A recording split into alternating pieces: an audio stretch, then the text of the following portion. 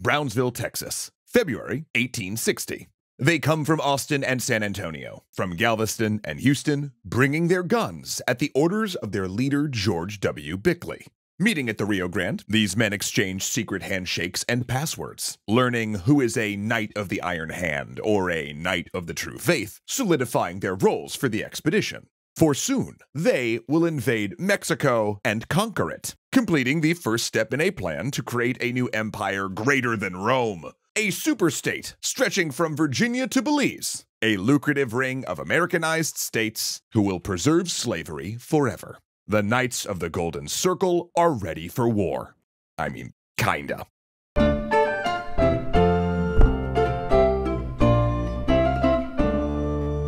Thanks so much to Ground News for sponsoring today's historical tale. Welcome back, Adept. Are you ready to continue your journey and advance to a higher circle of knowledge? Because if so, you'll be granted the rank of Quill Bearer in the Ordo Extra Historia! Sorry, that never gets old for me. This week, we will unveil to you the Knights of the Golden Circle, a secret organization that tried to create a terrible New World Order in the years leading up to the American Civil War.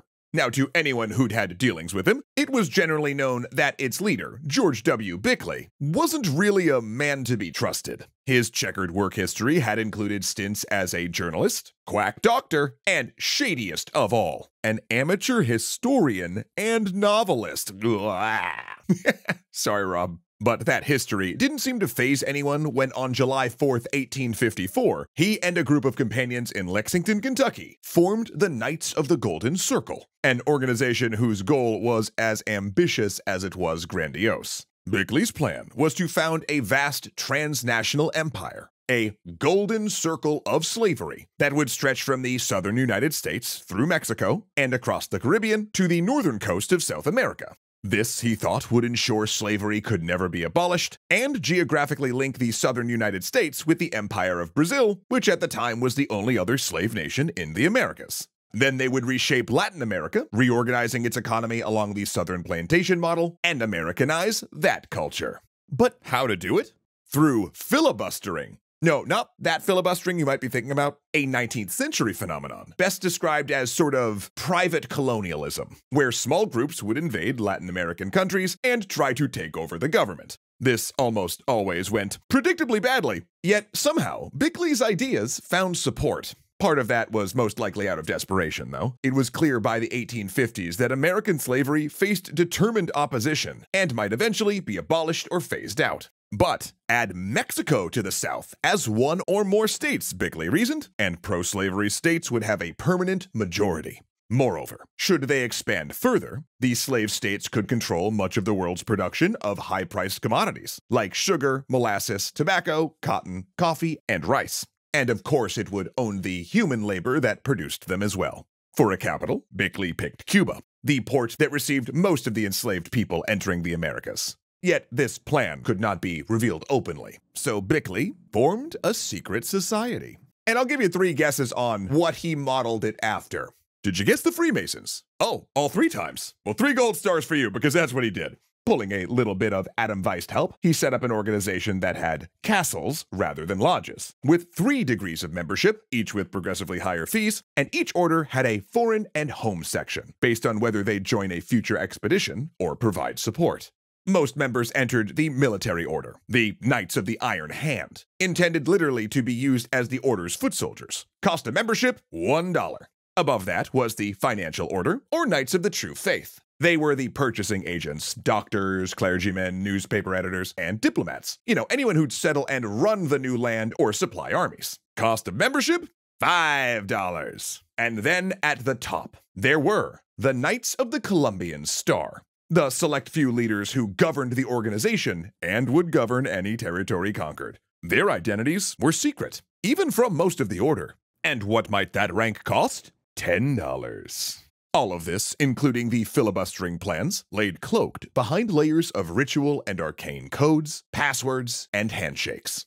All Southerners of good character could apply, and even Northerners living in the South, provided it was clear their sympathies lie with the expansion of slavery. And in truth, there were many of both. Because while Bickley's organization had stayed small for the first few years, in 1859, there was a membership explosion. By then, the anti-slavery Republican Party was clearly on the upswing as a political force. And in October, John Brown's raid on Harper's Ferry, which you can see our series on here, shook this organization so badly that defending against similar efforts made it into the order's vows. Meanwhile, a costly civil conflict called the Reform War had carved up Mexico between political factions. So feeling that the time was at hand, Bickley stormed the South on a lecture tour to find new recruits. Castles sprang up in major cities across the South, all standing at the ready to grab their guns and head toward the border. And that spring, he sent out the call to muster. Well, actually, it was more like spring-ish. See, all those new castles made communication difficult, and some, like those in Texas, were closer to the border than those, say, in Maryland. However, the truth really was, Bickley had spent a lot more time creating secret handshakes than he had establishing timetables and communication lines, so the result was chaos. The muster point was Brownsville, Texas, across from Matamoros, Mexico. Now, Matamoros held vital port facilities, making it a good target, and many knights were familiar with it from the Mexican-American War. The Texas Knights arrived in February and March, making camp waiting for Bickley's army. Meanwhile, the northernmost castles were telling their members it'd be weeks before they went south. Basically, George Bickley threw an invasion, and nobody came. Eventually, the 400 knights at the border disbanded and went home. And y'all, they were furious. Yet at that time, no one could find Bickley. Turns out, he'd gone to Alabama and Georgia on a last-minute fundraising trip, but in his absence, rumors grew that he'd fled with the treasury. By the time he'd returned to the Order's stronghold of New Orleans, the city's 1,000 members had turned into an unruly, frothing mob. Angry at the lack of planning and money, they'd run articles in the local newspaper denouncing Bickley, calling him an imposter, a liar, a coward, and a confidence man. Knights from Texas came in to review the organization's books. Then that May, the organization held a convention in Raleigh, North Carolina, to examine the expedition's failure. The conclusions cleared Bickley of wrongdoing, elected him permanent president, and instituted 3 reforms to make the next expedition successful. First, they revised their ceremonies. Gotta get those dabs dialed in, baby, very important. Second, they shook up the administration, appointing an official quartermaster general and paymaster, and moving the headquarters to Knoxville, Tennessee for a 6-month period, by which time, Mexico would be conquered and the capital relocated there. Good plan, very realistic. And third, they publicized their plans to attract more money and manpower. Their ranks swelled once again, and by October, newspapers reported that a new expedition was coming. Members were mobilizing, secret passcodes being exchanged. A liberal Mexican governor was, supposedly, even in support of the plan. Bickley and his scheme was in the spotlight now. They had the men. They had the organization. Knights, rally south! It will not go like last time! It went exactly like last time. A few hundred Texans gathered at the Rio Grande, realized no one else was coming, and went home. See, Bickley never really created a detailed plan or solved the supply or communications issues. Yeah, turns out he wasn't a general or a shipping expert, he was just some dude. Bickley then tried to drum up interest in a new venture, but Lincoln's wins and the establishment of the Confederacy stole his thunder. And with the Union blockading its ports, Mexico, and specifically Matamoros, which Bickley had planned to attack, became the Confederacy's only route for exporting cotton, and no one wanted to kill that golden goose. Soon, even Bickley lost interest, resigned, and joined the Confederate Army as a doctor. Then, taking a trip north on leave, he was immediately arrested as a spy and spent the war in federal custody. The order itself reorganized as the American Knights in 1863. Which is not to say that the Knights had no impact on history. During the secession crisis, Knights in Texas rallied as militias in San Antonio, where a contingent of 150 joined an armed standoff, helping force the federal commander to surrender the Alamo and the city's military plaza. Many of those Texas KGC companies then mustered into the Confederate Army, playing major roles in both seizing federal property and the Confederate invasion of the Southwest. A plan so optimistic and so poorly planned that it would really do George Bickley proud. Some still would, in a way, live out Bickley's vision after the war, where they resettled in Brazil, creating Southern American enclaves in the jungle where they could still own human beings.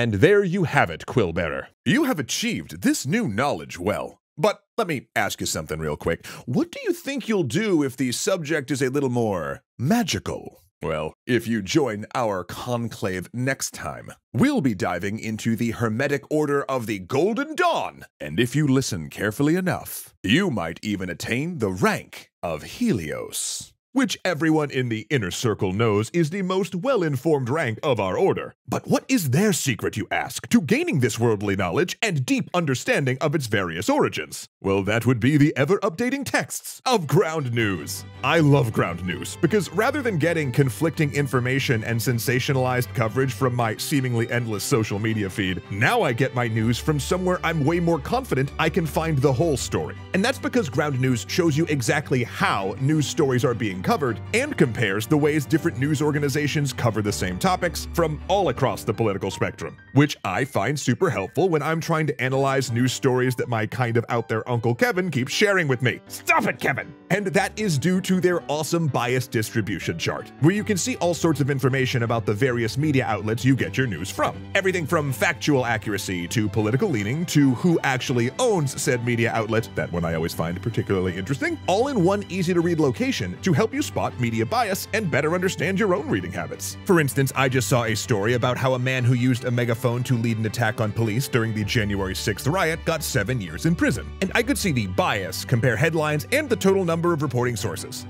You know, I would have thought that an attack on police would have gotten a bit more coverage on the right. Plus, they have a blind spot feed that lets you check out news from beyond your regular haunts, a headline comparison feature, and even a weird news newsletter, which is just a super fun way to keep up on the more out there stories of the week. So if you are looking for a great way to stay informed and a better tool to think critically about your news, you should definitely give Ground News a try by heading to ground.news/extra credits or via the link in the description, where you can get 40% off their Vantage subscription, which gives you unlimited access to all of their amazing features for only $5 a month. Ka-ching! Again, get a way better news feed right here, and then once you're in the know, why not check out another of our videos here? Say, did you hear the one about Kuya Koi, Joseph Blame, Izzy Coin, Ilkner, Dominic Valenciana, Arclight Games, Angelo Valenciana, and Ahmed Ziad Turk being legendary patrons? Yeah, turns out they're the best.